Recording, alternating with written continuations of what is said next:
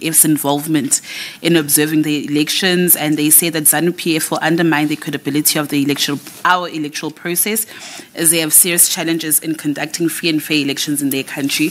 What was your response to the ATM? And then, if I'll just bring in Ubab Mawe to Mazuri, last week during the training, you and Mr. Shiburi, Mr. Shiburi had said and told journalists, in the context of what's happening with the MK party, Jabulani Khumalo was saying that he's a real leader and not Zuma. You told journalists that the candidate lists are final. Even though people are expelled from the party, they still remain on the list. Political parties are locked in the arrangements that are made in the context of the ballot papers being shipped overseas. Now, with what's happening in the Constitutional Court, if the Constitutional Court finds that the Electoral Court had actually erred in saying that former President Jacob Zuma could actually be a candidate and partake in the elections, what then happens? Does the ballot still remain the same in that context? Thank you. Yes, indeed. We did receive a letter from Mr. Zungula complaining about the presence of, the alleged presence of ZANU-PF. We have nothing to do, really, as a commission with their presence in the country. ZANU-PF is not an accredited observer mission. The commission has not approved them, has not accredited them. So they won't be observing these elections. And communication in that regard has been made available to Mr. Zungula. The issue about the outcomes of the Concord matter involving the erstwhile President, Mr. Zuma, that the outcome will have no bearing on the ballot paper. As matters stand, Mr. Zuma is the registered party leader of MK Party.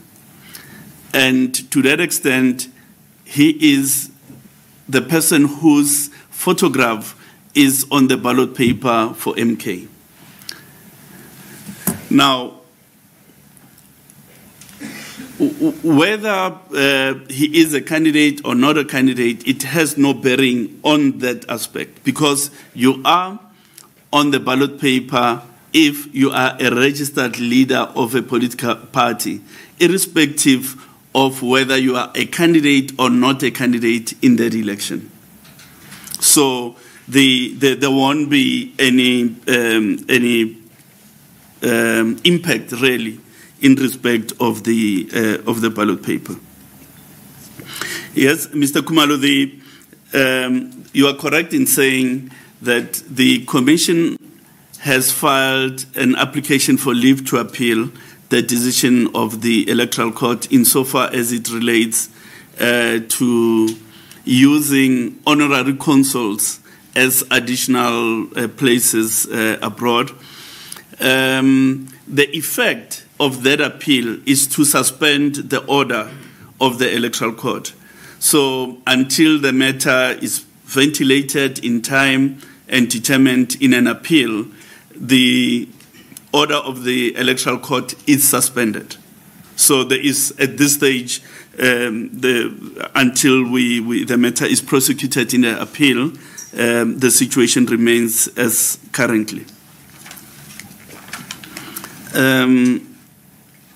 The Electoral Court did send the witness statement that was delivered to the Electoral Court to the Commission.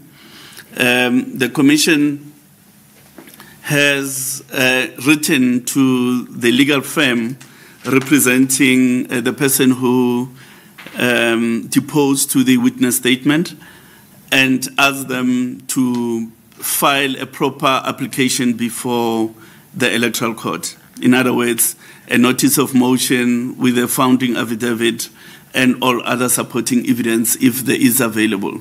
Once that has happened, then the Commission will be able to respond to those allegations. But at this stage, there's nothing really more to add other than to say we've written to the law firm and asking them to go to the Electoral Court on a notice of motion.